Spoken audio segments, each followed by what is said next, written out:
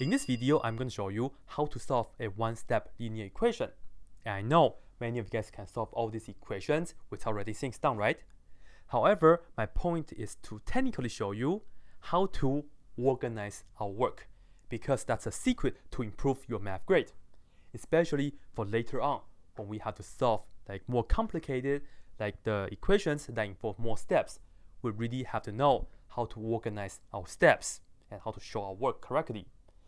So with that being said, let's look at these questions. And you know, all these equations involves 5 and 20 by just different operations. Let's look at the first one. We have x minus 5 is equal to 20. To solve an equation, that means at the end, we have to know x is equal to what, right? And you see, the operation that we have right here is x minus 5. To solve an equation, we do the opposite operation. This is x minus 5. The opposite of subtracting is to add. So let's plus 5 here, so that this and that will be cancelled, right? And we do the same thing on the right-hand side. So we add 5 on both sides. And this is how I will show you guys the work. And then we get x by itself. This is equal to 20 plus 5. And we can just work that out, 25. This is it. Because x is 25, that's the answer. Next, we have x plus 5 is equal to 20. We are adding the 5 right here, so we have to subtract 5 here. This way, this and that will cancel. And then we do the same thing on the other side, subtract 5. Then we have x by itself. This is equal to 20 minus 5 is 15. Okay, next, we have 5x is equal to 20. First, we have to know what does this mean. This means what? 5 times x. So what should we do? What's the opposite operation of multiplications? Is to divide, right? Therefore, I'm going to show you, I'm going to draw an underline like this to show we are going to divide. We're going to divide it by 5 so that this and that will be cancelled. And we do the same thing right here. Divide both sides by 5. And then we just have to work it out. X will be by itself, and this is equal to 20 over 5. 20 divided by 5, we get 4. This is it. What's next? We have x over 5, and what does this mean? This means x divided by 5, so we should do what? We are going to multiply, right? Multiply both sides by 5. So let's do that. Put down the 5 here, and put a dot, like solid dot. Multiplying. Do the same thing on the right-hand side. 5 times 20. And you can put a 5 right here, like after the 20, it's fine too. 5 times 20, and 20 times 5 is the same thing anyways, right? When we multiply 5 right here, this and that will cancel, and then we end up x by itself, and this is equal to 5 times 20 is what? 100. This is it. Next one, slightly trickier, because here we have 5 is equal to 20x. X is on the right-hand side now, and we have 20 times x. So what should we do? Once again, we divide. Divide by what? The number in front of the x, because we have 20 times x. So we divide it by 20, and we do the same thing right here. Divide both sides by 20. This way, this and that will cancel. And we just have to work it out, right? This is x by itself. Even though it's on the right-hand side, we can still do it, right? We have to work out 5 over 20. What is the answer for that? We have to reduce fraction. The answer is a fraction. On the top, we divided by 5, so we have 1, and then 5 goes into 20 4 times. The answer is 1 over 4. Okay? The answer is 1 over 4. And usually I don't want to write it down like this, because I like to write it down as x is equal to 1 over 4.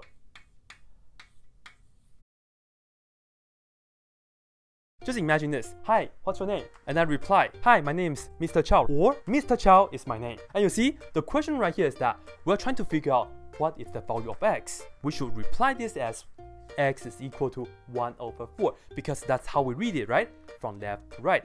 I know it's not wrong to say 1 over 4 is equal to x, but this is just as weird as I would introduce you guys. Mr. Chow is my name. So it sounds just weird. I should have answered, my name is Mr. Chow. Same thing here. So that's another reason why we should have x on the left hand side.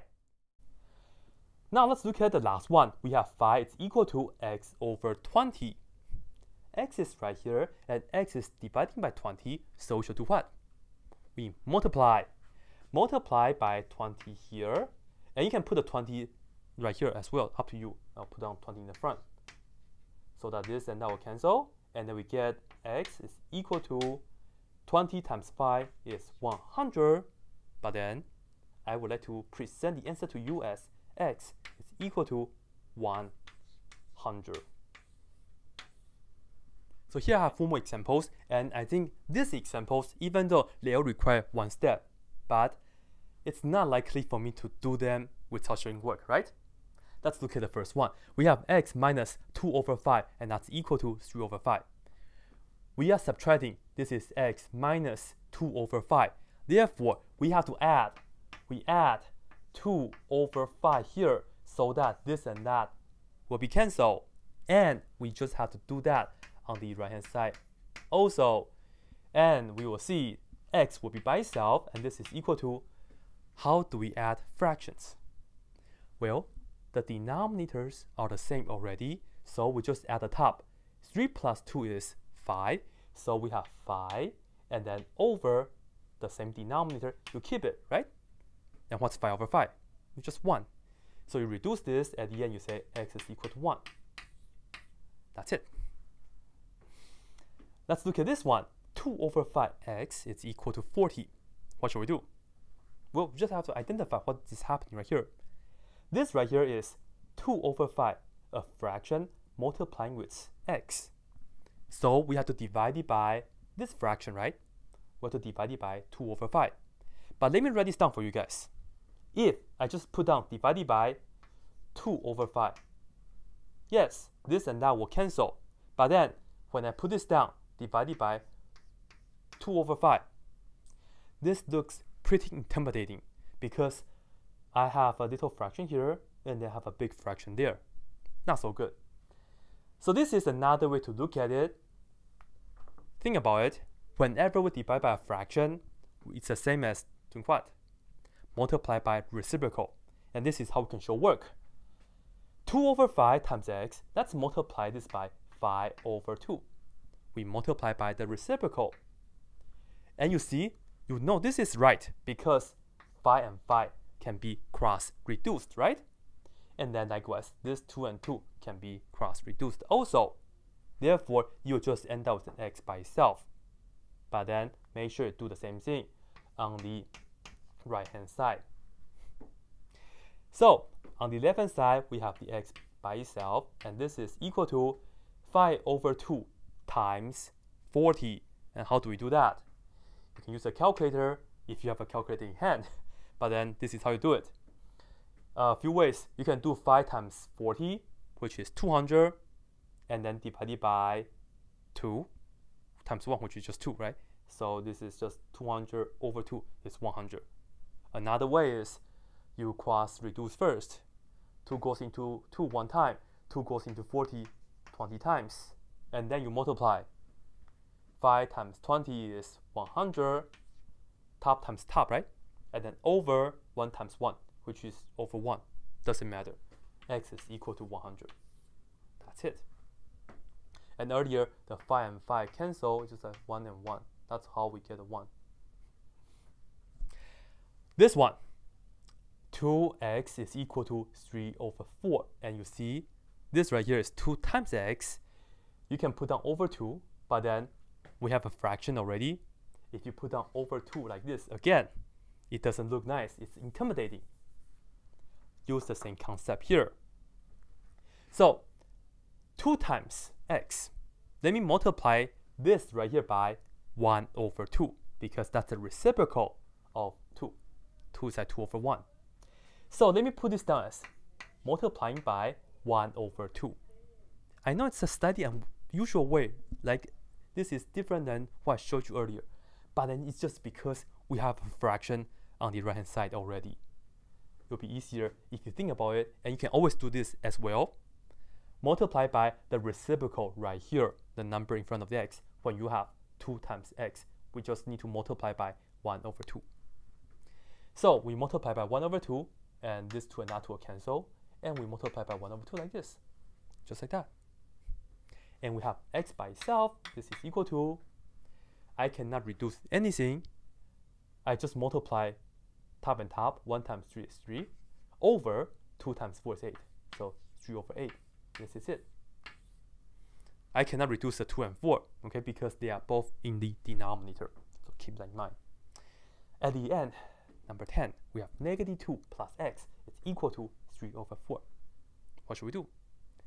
X is right here, and then here we have negative 2. So we have to add 2 plus 2 here, and then we also add a 2 here. This and that will cancel, and now we are done because the x is by itself. But then we are not done because we have to add the fractions and the whole number. Let's do this down below here. 3 over 4 plus 2. 2 is like what? 2 over 1. And we have to add the fractions. After we add it, we are done. You can also use a calculator if you have one in hand. How do we add fractions? Be sure you have the same denominator. This is 4, this is 1. If I multiply this by 4, then I can produce the same denominator, right?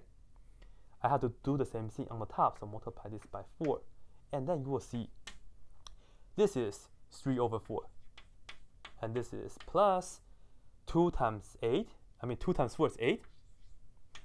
I went too fast. 2 times 4 is 8. And then on the bottom, we have 1 times 4, which is just 4. And at the end, we add the numbers up. On the top, 3 plus 8 is 11. You keep the same denominator, 11 over 4.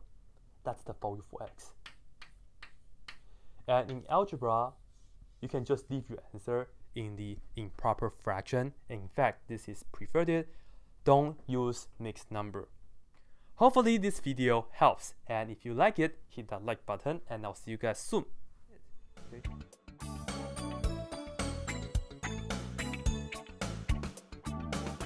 That's it.